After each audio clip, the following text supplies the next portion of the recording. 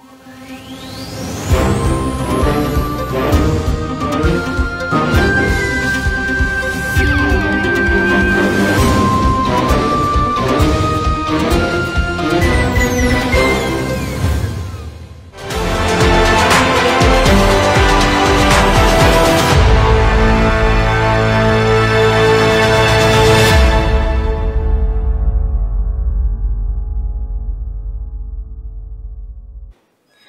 Evening friends, আরোহি নিউজের পর্দায় আপনাদের সকলকে জানাই স্বাগত। আমি অনামিকা চলে এসেছি @স্পোর্টস নিয়ে।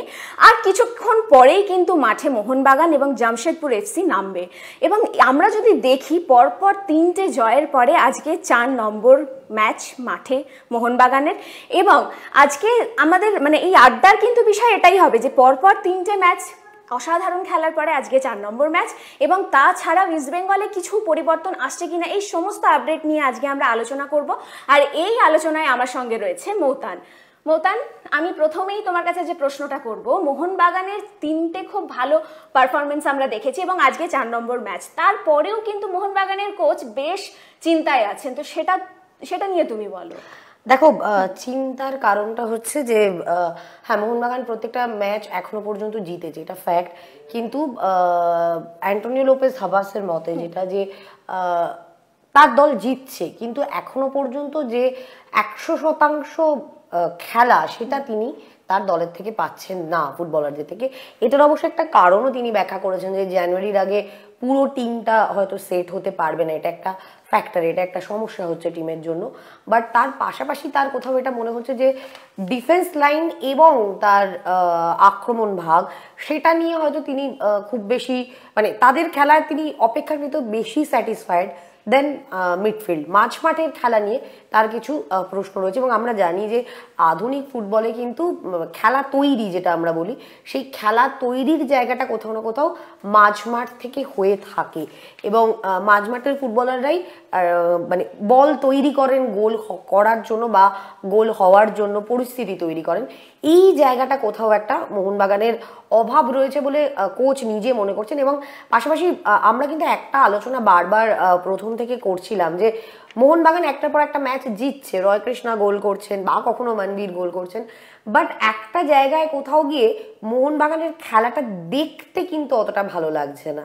তো এই যে এটিকে মোহনবাগানের এই গ্যাপের জায়গাটা এবার কোথাও না কোথাও কিন্তু অ্যান্টোনিও লোপেজ হাবাসের নিজেরও কোথাও না কোথাও গিয়ে একটা মনে হচ্ছে যে হ্যাঁ, এই জায়গাটা একটা কোথাও ল্যাকিং থেকে যাচ্ছে, এবং হয়তো সেই জায়গাটা থেকেই তিনি একটু বেশি চিন্তিত। কারণ আমরা জানি যে প্রথম দুটো ম্যাচ যতটা তাড়াতাড়ি গোল এসেছিল, যতটা সহজে ম্যাচ দুটো জিতেছিল এটিকে মোহনবাগান, থার্ড ম্যাচের ক্ষেত্রে ওড়িশা এফসির ক্ষেত্রে কিন্তু সেটা হয়নি। একদম শেষ মুহূর্তে রয় কৃষ্ণার গোলে ম্যাচটা জিততে পেরেছিল এটিকে মোহনবাগান। একটা কোথাও সময় গিয়ে কিন্তু বারবারই মনে হচ্ছিল যে মোহনবাগান ম্যাচটা কোথাও না কোথাও হয়তো ড্র করেও ফেলতে পারে, পয়েন্ট নষ্ট করে ফেলতে পারে, এই সম্ভাবনাটা কোথাও যেন তৈরি হচ্ছিল।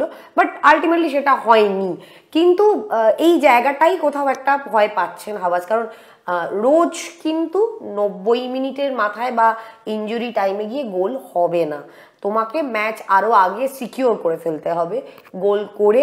এবং ওই যে মাঝমাঠ থেকে খেলা তৈরির যে প্রসঙ্গটা আসে, ইনফ্যাক্ট আমার মনে হয় অনামিকা আমরা আমাদের বলার থেকে একদম কোচের মুখ থেকে শুনে নেওয়াটা বেটার। প্রতিবেদন আছে, সেটা আপনারা শুনে নিন। I think that we have to improve the creation of play in the central midfield department. This is our idea, because the idea, our team, the concept of our team is defend everybody and attack everybody. And now we need more creativity in the central midfield department. আচ্ছা মৌতান, তোমার কাছে আমি আর একটা প্রশ্ন নিয়ে যাব। মোহনবাগানের injury update কি, গুরুত্বপূর্ণ প্লেয়ারদের চোট, তো সেটা নিয়ে ঠিক কতটা এটা একটু একটা তোমার আশার খবর হয়তো আছে, কারণ খুব ক্লিয়ার করে কিছু না বললেও এডু গার্সিয়া এবং ডেভিড উইলিয়ামসনের লাস্ট যে দুজনের চোট হয়েছিল গত দুটো ম্যাচে, সেই দুই ফুটবলার কিন্তু ম্যাচ ফিট, খেলার জন্য তারা প্রস্তুত। এবার আজকের ম্যাচে হাওয়াস তাদের খেলাবেন কি খেলাবেন না, বা প্রথম থেকে খেলাবেন কি রিজার্ভ বেঞ্চে রাখবেন, সেটা তো সম্পূর্ণ তার ভাবনা, তিনি কি হিসেবে মানে কি ছকে টিম সাজাচ্ছেন বা কিভাবে টিম কম্বিনেশন বানাচ্ছেন, কাকে চাইছেন সেটার উপর ডিপেন্ড করছে। বাট সুস্থতার যে খবর সেই জায়গা থেকে আমরা বলতে পারি যে এই দুই ফুটবলার কিন্তু তাদের ইনজুরি কাটিয়ে উঠেছেন। এই ইনফরমেশনটা কিন্তু দলের পক্ষ থেকে বা টিম ম্যানেজমেন্টের পক্ষ থেকে জানানো হয়েছে।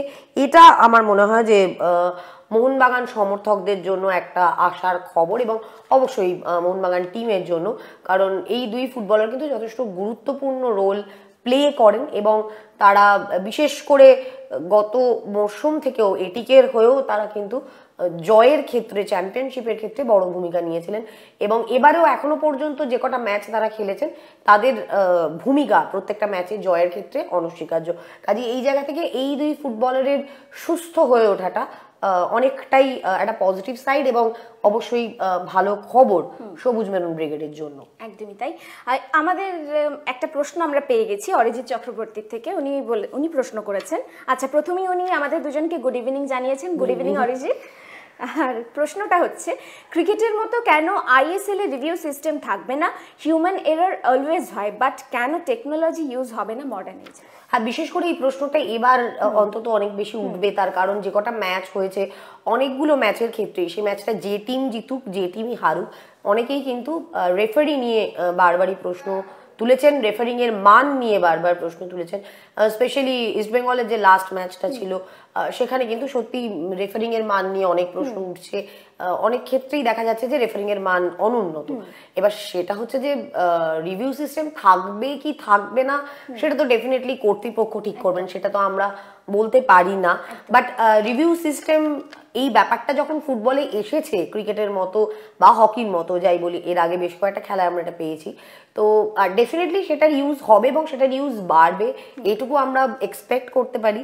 এবছর থাকা উচিত কি উচিত না যদি এই প্রশ্ন তোলেন, তাহলে ডেফিনেটলি হিউম্যান এরর সবসময় হতে পারে। সেক্ষেত্রে একটা না একটা কোথাও গিয়ে এই সিস্টেমটাকে কাজে লাগানো যেতে পারে। বাট যারা এর বিপক্ষে যুক্তি দেন তাদের যেটা বক্তব্য যে বারবার যদি এই সিস্টেমটাকে ইউজ করা হয় তাহলে কোথাও না কোথাও গিয়ে খেলার যে গতি, যে 90 মিনিটসের একটা ম্যাচ, তার যে মাদকতা, তার যে উত্তেজনা, 90 মিনিট টান টান বসে খেলাটা দেখা, এই জায়গাটা কোথাও একটু হয়তো ঘা লাগে। বাট এটার মানে অনেক ভাইস ভার্সা আছে, মানে এক একজন এক একটা মত পোষণ করেন। আর ডেফিনেটলি যদি আমাদের মত জানতে চান তাহলে আমি বলবো অবশ্যই রিভিউ সিস্টেম থাকা উচিত, কারণ এন্ড অফ দ্য ডে যখন ম্যাচের ফলই শেষ কথা বলে তাহলে সেটা যতটা সম্ভব ত্রুটি শূন্য হওয়াটাই কাম্য এবং তার জন্য যদি রিভিউ সিস্টেম নেওয়া উচিত বলে মনে হয় তো নেওয়া উচিত। বাট এটা নেওয়া হচ্ছে না কেন, এটা তো এফএসডিএল কর্তৃপক্ষ বলতে পারবে। এটা ডেফিনেটলি মানে এটা নিয়ে প্রশ্ন তুলতে পারি আমরা, এর বেশি কিছু বলার জায়গায় আমরা অবশ্যই নেই আর কি। আচ্ছা, আরেকজন সম্রাট বিত উনি মানে বলেছেন আজ এডু গার্সিয়া টিমের সাথে ট্রাভেল করছে, ও স্টেডিয়ামেও আসছে। হ্যাঁ, এটা এই জন্যই আমি বললাম যে মানে তাকে ফার্স্ট 11-এই রাখুন বা রিজার্ভ বেঞ্চে রাখুন, বাট তিনি ম্যাচ ফিট এইটুকু জানা গেছে। তো এবার আলটিমেটলি কখন নামাবেন সেটা তো অবভিয়াসলি কোচের স্ট্র্যাটেজি এবং সেটা ফার্স্ট 11 হাতে পেলে তবেই আমরা বলতে পারবো, তার আগে এটা নিয়ে কোনো কিছু বলার জায়গা নেই আর কি। আচ্ছা, আরেকটা প্রশ্ন হচ্ছে যে জামশেদপুর ঠিক কতটা টাফ মানে অপোনেন্ট হিসেবে হবে মোহনবাগানের কাছে? ডেফিনেটলি জামশেদপুর, প্রথমেই বলে দিই এই ম্যাচটা কিন্তু গত বছর আইএসএল এর রিপ্লে ম্যাচ বলা যেতে পারে, যদিও এটিকের এন্টিটি এখন সম্পূর্ণ বদলে গেছে, সেটা এখন মোহনবাগানের সাথে মার্জ, এটিকে মোহনবাগান। বাট কেন বলছি আইএসএল এর রিপিট টেলিকাস্ট না, চেন্নাইয়ের সাথে ম্যাচ নয় ডেফিনেটলি, কিন্তু ম্যাচের মূল যে ব্যক্তি দুজন মানে সেখানেও ছিলেন চেন্নাইয়ের হয়ে, অর্থাৎ ভাস্কি এবং কোচ ওয়েন কোয়েল, তারাই কিন্তু এই মুহূর্তে মানে এই জুটিটা কিন্তু এই মুহূর্তে জামশেদপুরে রয়েছেন এবং তারা জামশেদপুরে জয়েন করার পর জামশেদপুর কিন্তু যথেষ্ট মানে অন্য ধরনের ফুটবল খেলছে, যথেষ্ট টাফ ফুটবল খেলছে। এবং আমরা যদি মনে রাখি, আমাদের এটা মাথায় রাখতে হবে যে গত বছর কিন্তু রয় কৃষ্ণার সঙ্গে ভাস্কিও কিন্তু সম্ভবত 15টা গোল আমার যতদূর মনে পড়ছে মানে শীর্ষ গোলদাতার তালিকায় ছিলেন তিনিও। তো সেক্ষেত্রে একটা মানে হাড্ডাহাড্ডির লড়াই ডেফিনেটলি হবে। এবং যদি আমাকে বলো অনামিকা, আমার মনে হয় এটা অনেকটাই ওই জামশেদপুরের অ্যাটাক ভার্সেস এটিকে মোহনবাগানের ডিফেন্সের লড়াই হবে, মানে এটা বলা যেতে পারে। কারণ আমরা জানি যে মোহনবাগানের ডিফেন্স লাইনটা সত্যি খুব স্ট্রং। এখনো পর্যন্ত তিরি, সন্দেশ জিঙ্গান এবং প্রীতম কোটালের এই যে টাইট ডিফেন্স, এটাকে ভেঙে গোল করা কারোর পক্ষে এখনো সম্ভব হয়ে ওঠেনি। অবভিয়াসলি অরিন্দমের কথাও উল্লেখ করতে হবে, ক্লিন শিট রেখেছেন একজন গোলকিপার, বাট ডিফেন্সেরও একটা বড় ভূমিকা রয়েছে। তো সেক্ষেত্রে মোহনবাগান ডিফেন্স নিয়ে এখনো প্রশ্ন তোলার জায়গা নেই। এবং আমরা অন্যদিকে যদি জামশেদপুরের দিকে তাকাই, তাহলে জামশেদপুরে কিন্তু একাধিক এমন ফুটবলার রয়েছেন যারা যে পজিশনে খেলুন খুব অ্যাটাকিং। সে তার মধ্যে যেমন ভালস্কিকে ধরতে পারো, তেমন তোমাকে কিন্তু মাথায় রাখতে হবে জ্যাকি চাঁদ সিং এর মতো একজন প্লেয়ার রয়েছেন, যিনি কিন্তু যে পজিশনেই তাকে নামানো হোক যে কোনো জায়গা থেকে যে কোনো সময় গোল করার একটা প্রবণতা থাকে এবং করতে পারে। আর একটা কথা খুব মানে ইম্পর্টেন্ট, সেটা হচ্ছে ক্রস।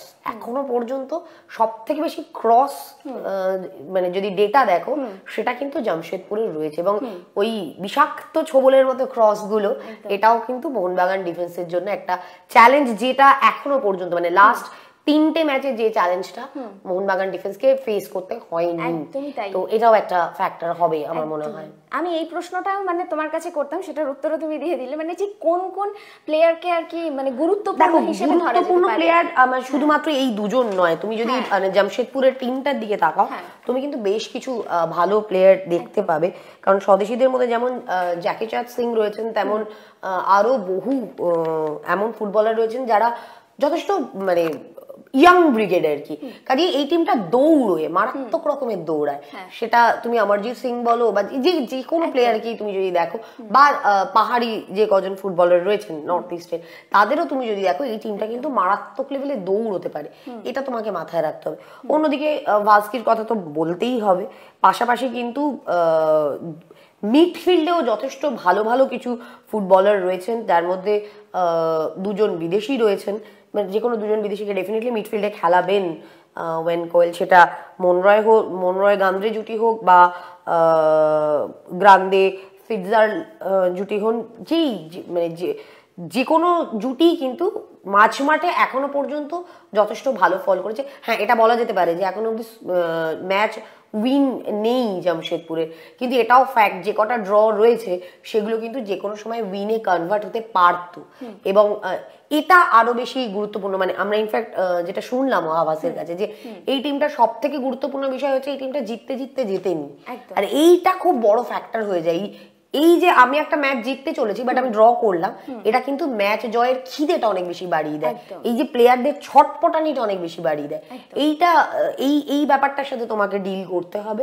এবং যেহেতু অবশ্যই ভালস্কির মতো ভয়ঙ্কর স্ট্রাইকার যেখানে থাকবে, ঠিক যেমন রয় কৃষ্ণাকে নিয়ে অপোনেন্টকে ভাবতে হয়, ভালস্কিকেও কিন্তু ভাবতে হবে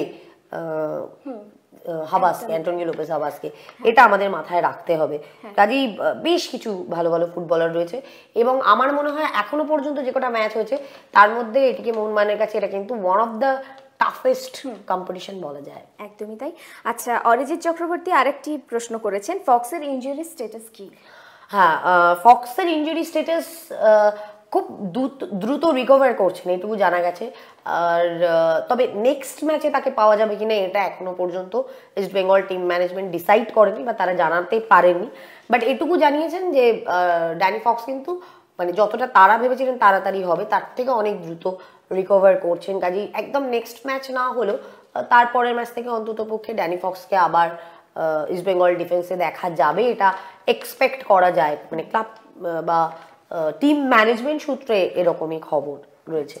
আচ্ছা, তোমার কাছে আমি আরেকটা প্রশ্ন নিয়ে যাব, যে ইস্ট বেঙ্গলে কিন্তু একটা পরিবর্তন করার পরিকল্পনা আমরা শুনতে পাচ্ছি, তো ঠিক কি কি পরিবর্তন হতে পারে? দেখো, ঠিক পরিবর্তনের পরিকল্পনা বলবো না, সেটা হয়তো বাড়াবাড়ি বলা হবে, বাট হ্যাঁ ইনক্লুশন হচ্ছে, যা মানে আগে থেকে সাইন করানো হয়েছিল বাট রেজিস্ট্রেশন হয়নি, এরকম বেশ কিছু ফুটবলারকে গোয়ায়, বেশ কিছু নয়, এই মুহূর্তে কনফার্মেশন একজনেরই রয়েছে, সেটা হরমনপ্রীত সিং, গত বছর ইন্ডিয়ান অ্যারোজে খেলেছেন। এবং হরমনপ্রীতকে নিয়ে কিন্তু আমরা জানি যে মার্জারের আগে থেকেও বারবার আলোচনা হচ্ছিল যে হরমনপ্রীত টিমে থাকবেন কি থাকবেন না, কারণ যথেষ্ট আকর্ষণীয় ফুটবল খেলেছিলেন, নজর কেড়েছিলেন আই লিগে তার পারফরমেন্স দিয়ে ইন্ডিয়ান অ্যারোজের হয়ে। তো সেই ফুটবলারকে সাইন করেছিল east Bengal club, but I লিগের প্রথম পর্বে আমরা তাকে দেখিনি। বাট এই মুহূর্তে মানে আজকেই সম্ভবত হরমনপ্রীতের কোয়ারেন্টাইন ওভার হয়ে যাচ্ছে, তো সেক্ষেত্রে এখন 10 তারিখের ম্যাচে তাকে খেলানো হবে এটা বলার জায়গায় ডেফিনেটলি আমরা নেই, বাট তাকে ইনক্লুড করা হচ্ছে টিমের মধ্যে, এটুকু এখনো পর্যন্ত অফিসিয়ালি জানা গেছে। এছাড়াও অনেকগুলো রিউমার আসছে যে অনেক ফুটবলার আসতে পারেন, অনেকগুলো নাম শুনছি যাদের নাম আগে যখন মানে শ্রী সিমেন্টসের সাথে যুক্ত হওয়ার আগেই ইস্ট বেঙ্গল ক্লাবে যাদের সাইন করার খবর শোনা গেছিল, বাট সেটা নিয়ে আমি জিজ্ঞেস করেছিলাম, সেটা নিয়ে কিন্তু কোনো কনফার্মেশন এখনো পর্যন্ত দেওয়া হয়নি। কাজেই সেই জন্য আমি আর সেই দিকটার কথা জোর দিয়ে বলছি না। বাট হ্যাঁ, হরমনপ্রীতের কথা কিন্তু কনফার্ম করেই টিম ম্যানেজমেন্ট জানিয়েছে যে হরমনপ্রীতকে কিন্তু তারা মানে কোয়ারেন্টাইন ওভার হচ্ছে এবং রেজিস্ট্রেশনটা করাচ্ছে না আই লিগের জন্য। তোমার এই কথার মানে প্রসঙ্গ ধরেই একটা প্রশ্ন চলে এসেছে। প্রশ্নটা হচ্ছে নতুন কোন কোন ইন্ডিয়ান প্লেয়ার ইস্ট বেঙ্গল টিমে যোগ দিচ্ছে? এই মুহূর্তে যে বললাম মানে বলেই দিলাম আমি যে হরমনপ্রীত কনফার্ম। এবার রাজু গায়কোয়াড়, ব্র্যান্ডন, এই নামগুলো আমি শুনেছি, কিন্তু সেগুলো সবটাই শুনেছি, সেগুলো নিয়ে ইনফ্যাক্ট যেগুলো নিয়ে যখন জিজ্ঞেস করেছি তাতে আমাকে বলাই হয়েছে যে না এরকম কোনো ব্যাপার নেই।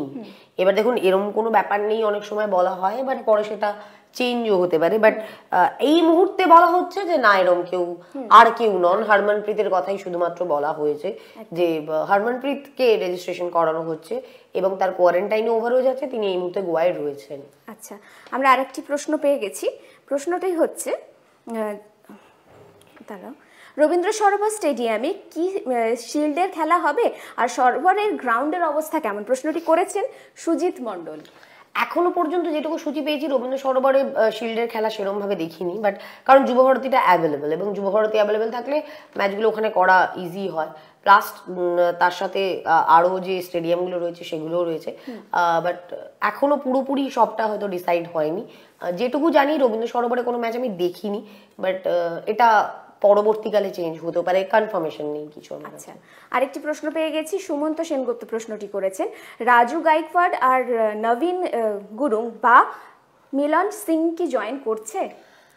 এগুলো সবকটাই আমিও শুনেছি, কিন্তু আমি যখন এটা নিয়ে জানতে চেয়েছি আমাকে কোনো কনফার্মেশন ক্লাবের পক্ষ থেকে দেওয়া হয়নি। কনফার্মেশন দেওয়া হয়নি এইটুকু বলছি, ঠিক যেরকম সূত্র মারফত আপনারা জেনেছেন সেরকম সূত্র মারফত আমিও জেনেছি, বাট সেটা কনফার্মেশন আমার কাছে নেই।